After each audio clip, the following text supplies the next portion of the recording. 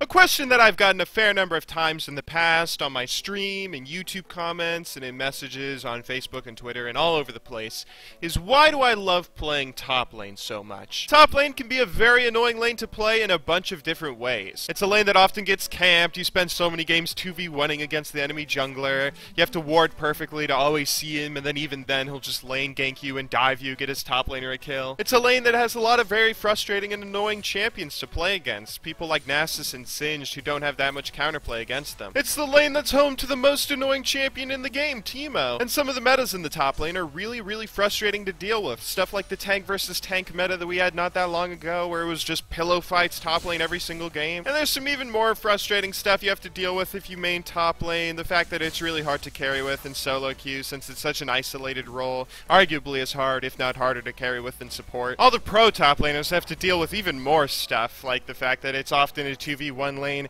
in pro play. There's all those lane swaps. They have to double jungle sometimes. So why is it then that crazy people like me love to main the role, love to play it so often and continuously never really get tired of playing it or dealing with all the frustrating stuff that happens? I feel like I can best describe it in a story I mentioned before. Back when I was playing with an amateur team in early seasons 1 and 2, I was around 1900 rating, I got to play against a lot of really good top laners. The ranked 5v5 queue and scrims and tournaments, I just got to play against a lot of really good players and really good top laners especially. I learned a lot from the players I played against and even got to win a few games against some of them. But there's one thing that always astonished me about every top laner I played against, and that was the amount of character they all had. Every top laner felt different. They all had different styles of play, different champions, different strategies in solo queue, in ranked 5v5 play. For instance, Mach Noon. Back before there were Korean servers, Mach Noon and all the other Koreans that played League at the time all played on North America. I got to play against him in ranked 5v5 games twice because of it. Both games I took my Aurelia against his Jax at the time. Aurelia was still my best champion and favorite champion to play. I ended the first game like 3-3, something like pretty decent, not that bad, not that good. It was,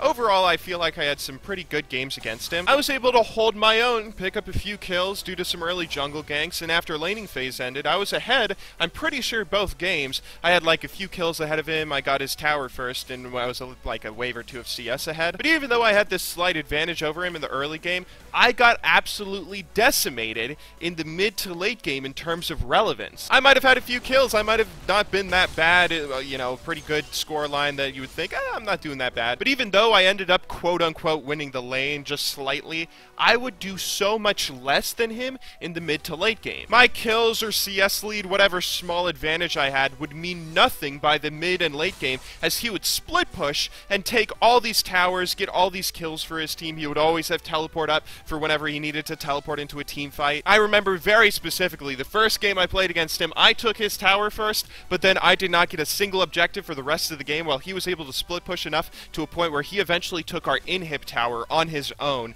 just through split pushing and map presence. It was pretty ridiculous. He really opened my eyes up to laning is not all there is in top lane. In the early seasons of League of Legends, top lane was dominated by all of these different top laners who all brought their own personality and strategies to the table. Whether that was Mach Noon with his ability to split push, or Hotshot GG just with his ability to win lanes and carry games. They showed me two things. Firstly, how impressive you can make the lane look and how hard you can carry in solo queue, but secondly, how creative the role can really be. While AD carries may have impressive mechanics and mid laners can 1v1 opponents in really stylish ways, while support players might be able to support their team very well in all sorts of different ways, and junglers have really great map presence, top lane will always be the role that in my eyes works to put all of that together and really exploit MOBA games, pushing them to their boundaries through each and every champion that League has to offer. That's why it will always be my favorite role in the game, no matter how many times I complain about having to lane against a Nasus. Despite all the frustrating things about it, the all-encompassingness of the role and the creativity